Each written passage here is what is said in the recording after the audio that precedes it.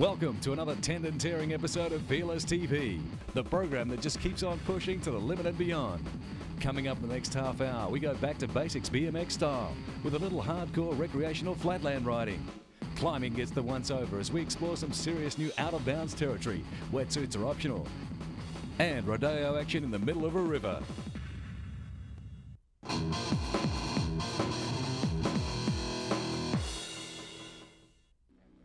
If you've never attempted the sport of canoeing, you could be forgiven for thinking that the words canoe and rodeo should not belong together in the same sentence, let alone be used to describe a rapidly developing sport in both Europe and the USA, a sport responsible for attracting huge crowds wherever it's held.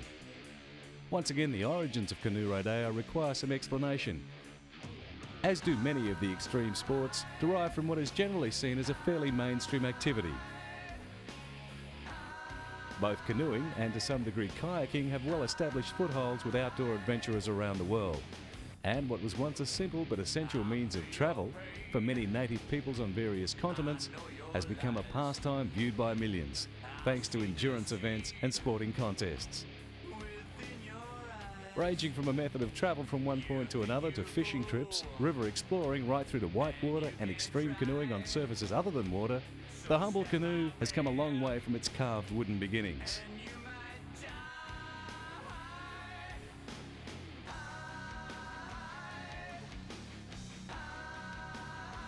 Drawing its base from both whitewater and slalom canoeing, where holes or eddies behind rocks and other obstacles create a different flow pattern in the water, canoe rodeo could best be described as freestyle or expression session of canoeing.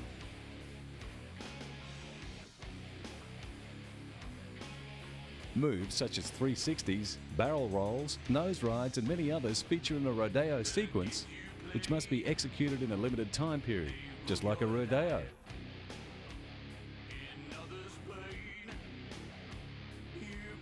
The size and style of these maneuvers is determined largely by contestant skill and to some degree the speed and depth of water flow through the hole.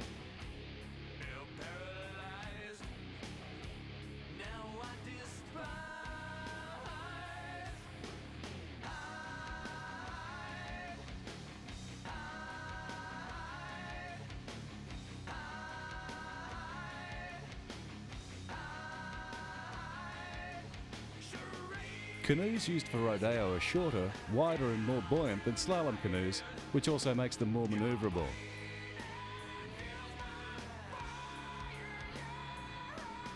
When executed by someone at a reasonable level, canoe rodeo looks a bit like this.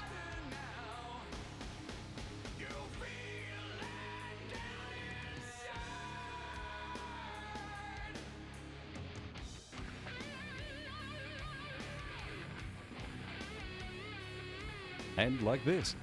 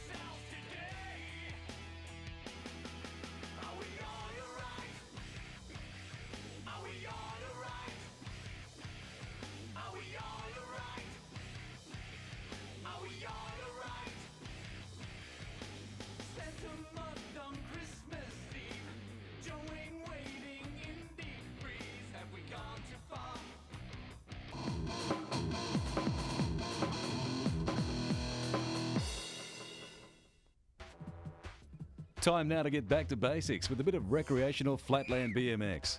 Out in the back blocks without the pressure of competition and the hordes of fans eyeballing every move. Just some trees, grass and a dirt track with some interesting bits for inspiration. They call it flatland BMX because there are no man-made ramps or half-pipes, and many flatland competitions are held on basketball courts or large flat areas of bitumen.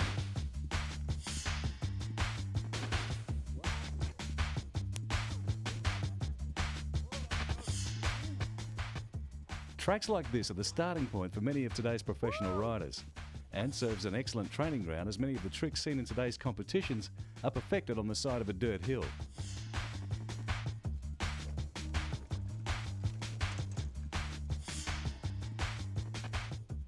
The benefit to riding in areas away from the multitudes of spectators is the chance to perfect many of the big air moves and try out new tricks in front of a select few friends. This builds confidence and often gives rise to spectacular tricks which find their way in expression sessions.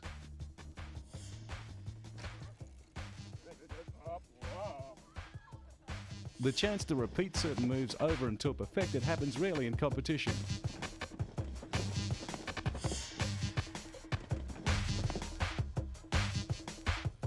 So blasting away outdoors is the ideal way to discover what is and isn't possible, with only your mates to laugh if it doesn't come off.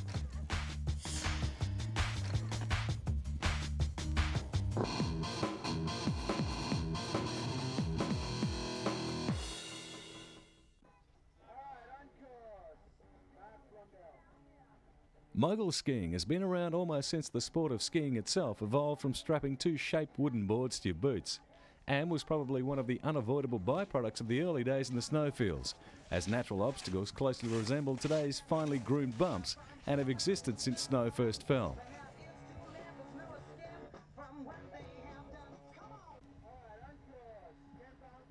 With the progression of technology over the years redefining the effectiveness of bindings and the shape, speed and response of skis in the snow, it was only a matter of time before human ability to tackle bumps increased dramatically.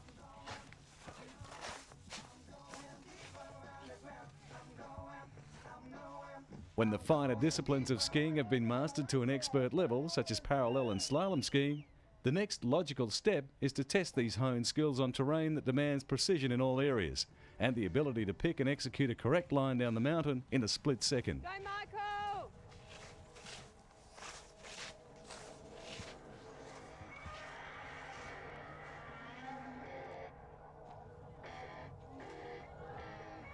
Along with the sharpening of these skills, amazing leg fitness and a highly developed sense of balance are the other key ingredients required to reach some level of competence in the bumps.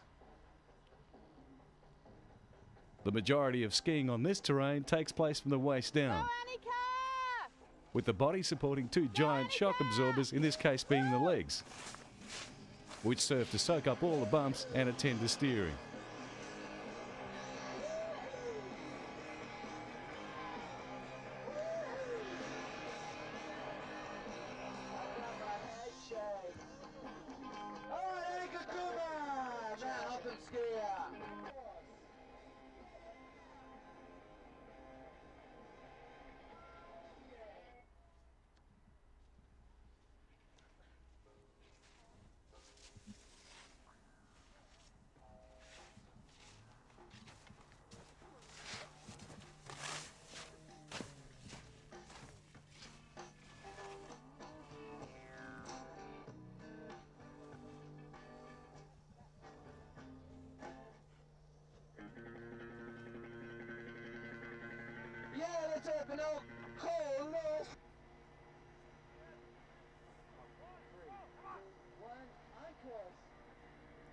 Additional speed and further tricks like airs are added by hitting the bumps full on, and launching off them, the results are pretty spectacular.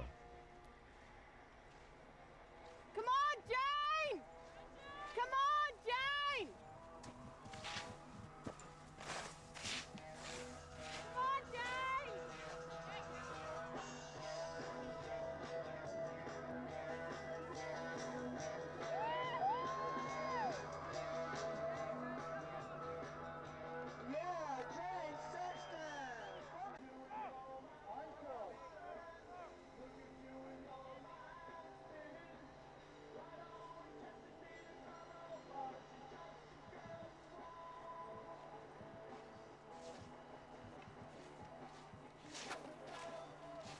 Go, B!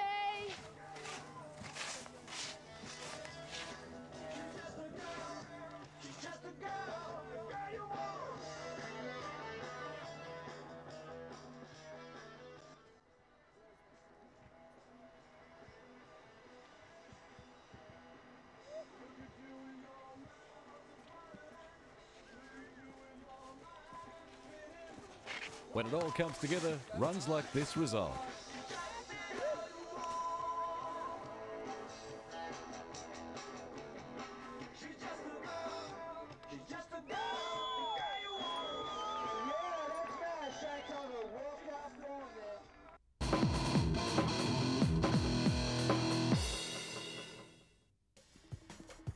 Sometimes, though not very often, unless pushed, the cameraman will go to extreme lengths to get the perfect action shot, even risking a lens more expensive than the housing and his body put together. This guy found a hot spot under the double jump, and that's why he deserves our Fearless TV Play of the Day.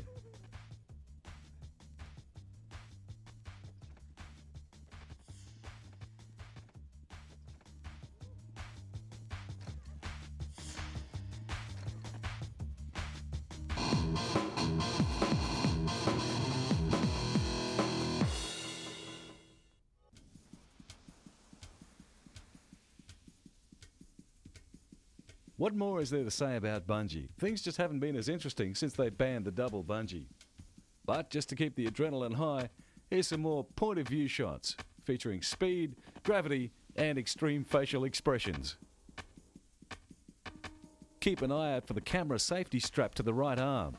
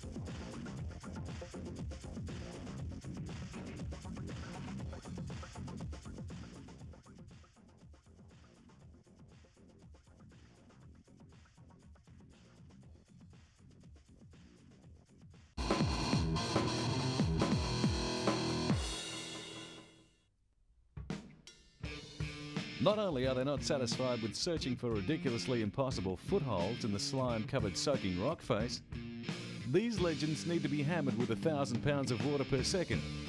A bit like ice skating into a fire hose.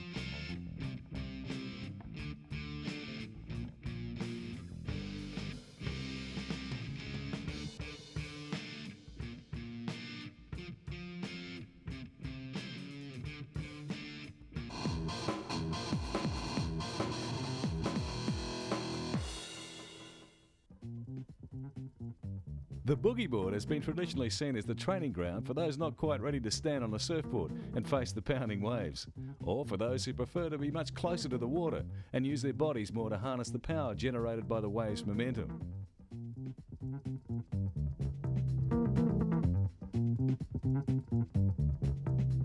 Whatever the reason for preferring a boogie board over surfing or even body surfing, it's clear the original designers never meant the equipment to be used on sand.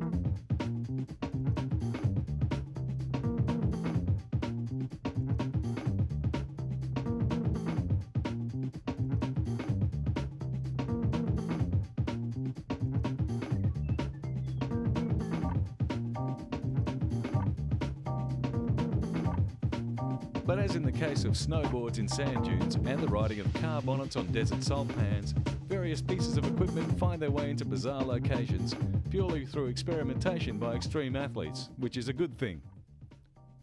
Not a good thing, however, is the waxed surface of the board, much like a snowboard travelling on sand. But there is obviously some fun to be had, and who wants to get in the way of fun? Back to a more natural habitat for the boogie board.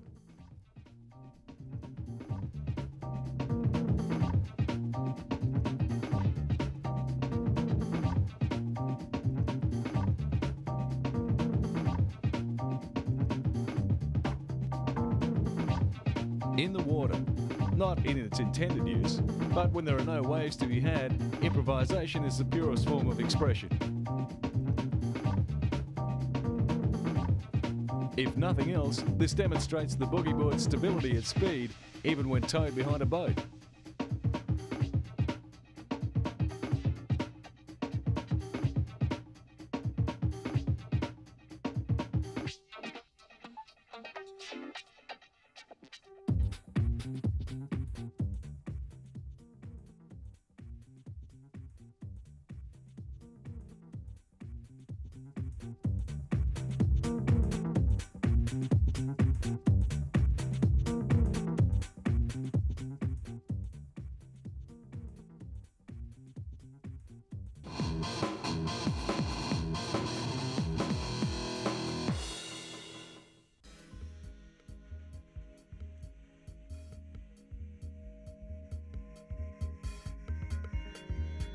Climbing, whether it happens on rock ledges or cliff faces, anywhere outdoors where the unpredictability of nature is involved, is hazardous at the best of times.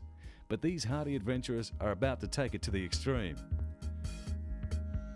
The first stage in this mission is to abseil over new territory, a leg-burning exercise through thick bush and rocky outcrops to reach this secluded site. Even at this point, a fall could spell disaster, as rescue from this area can only be accomplished by helicopter.